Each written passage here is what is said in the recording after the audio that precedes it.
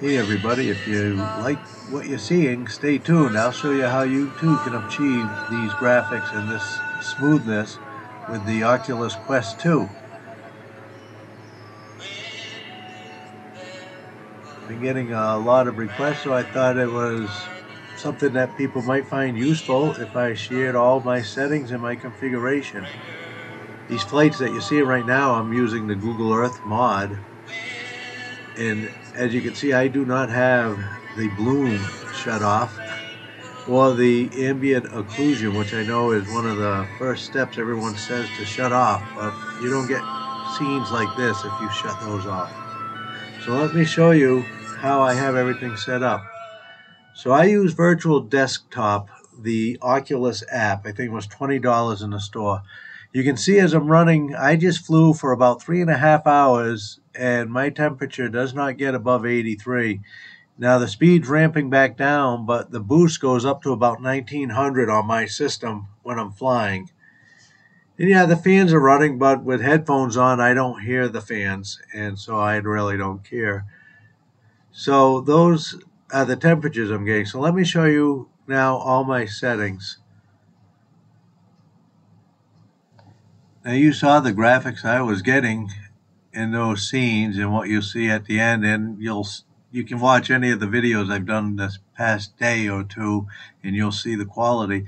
And I don't have to have a lot of things up on high or ultra. Some of them I do. I might put buildings on high when I fly in the city. I might turn water up on high if I'm flying in the ocean or over the ocean. Trees, maybe I'll turn them up if I'm flying over the mountains. I find those to be fluid. I don't leave those the same. But you see, I don't have to have a lot of things on, but I can have bloom on. I can have light shafts on, which help at the airports for the runway lights and taxi lights, and some of the reflections on and so forth.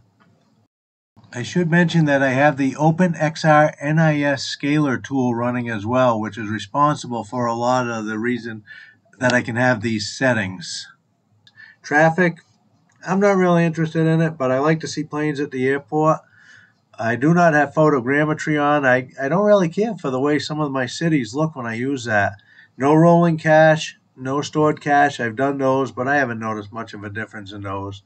And, you can see I have everything set on realism. I don't have any sort of assistance on or anything like that when I fly. So every flight that you see me fly, I have realism maxed out on that.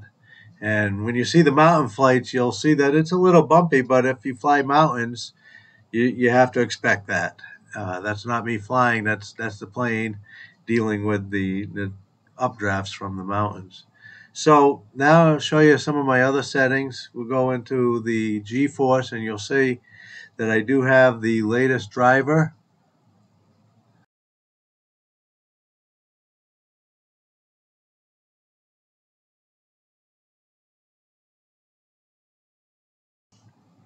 We'll go to my NVIDIA settings. You'll see I don't have much turned on here.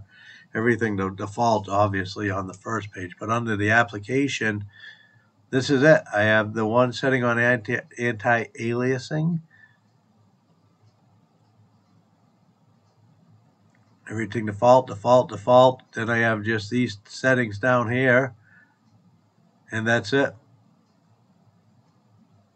Nothing really changed too drastically, even in my NVIDIA settings.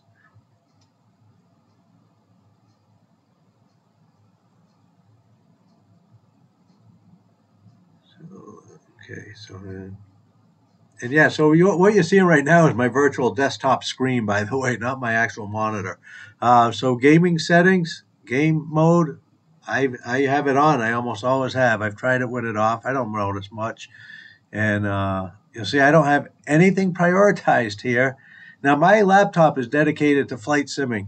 There really is nothing installed on this computer. If you were to look down by my clock and my icons, I have like 3 icons down there, and that's only when the game's running. HAGs, the hardware accelerated off, variable refresh rate, I have on. So, but again, like I said, when I'm flying the game and you look down at the icons in the tray, you'll see the software that I'm running for the game. But once I shut all that down, there's nothing down there but my network, and then my clock. So this is a virtual desktop streamer, automatic for the preferred codec. The only settings that I have enabled, you can see on the side here, nothing much. And I don't really play with this at all. I mean, there's nothing here really to set up. But that's the visual. This is the visual desktop streamer. You have to download that, and that streams to your headset. But it actually goes through your router first. So I have a LAN cable in my laptop. You can see I'm using the Google mod here for the Earth. SteamVR, I'm not going to launch that because that would actually kick me right into it, and you'll see that because I'm going to show you how quick and easy it is to get into VR mode. And I can put this down, take my headset off, walk away, come back in an hour, and of course my headset's plugged in and in standby for power, but I don't plug a cable in. I'm completely wireless here. I can get out, walk around my plane, and I like that. So this, again, we're using the Google Earth mod right now, but I get the same kind of smoothness with the Bing maps. And yeah, I'm going to pick a nice big jet here at 747, which pretty complicated cockpit to see. And I will tell you that having watched my own videos plenty of times as I'm editing them, you'd be surprised how a 5-minute video can take 3 hours to edit. So I do appreciate people that watch them because it's a lot of work, believe it or not.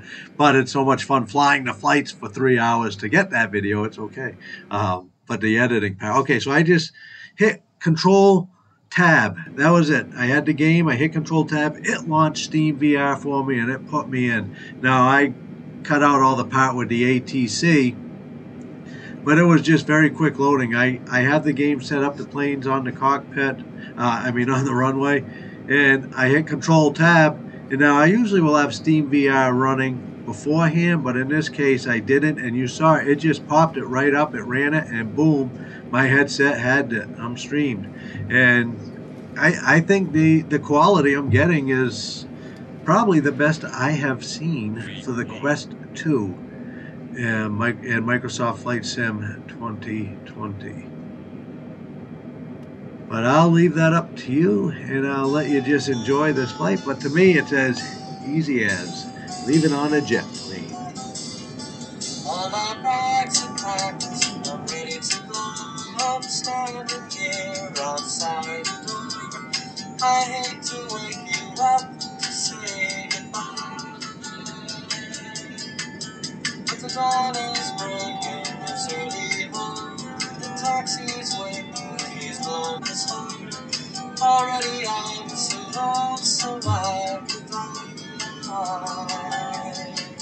So kiss me and smile for me. Tell me that you'll wait for me.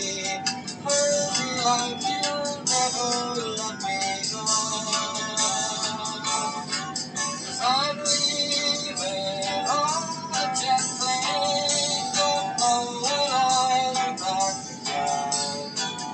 Oh babe, I hate you.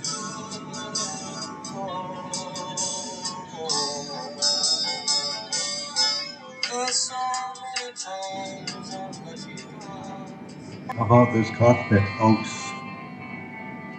This is some pretty nice detail right here. And not quite this sharp in the headset, but close enough that I can read it, and I'm happy with it when I'm flying. Look at that, oh. Beautiful, beautiful cockpit.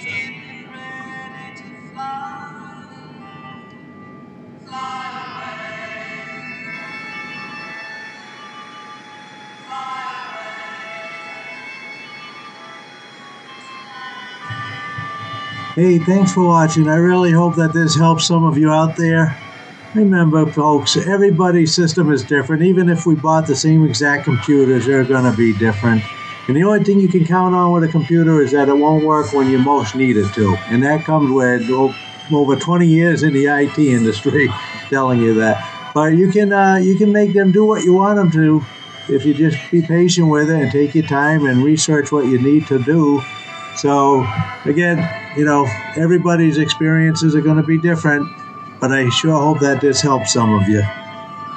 Thanks for watching. See you up in the air.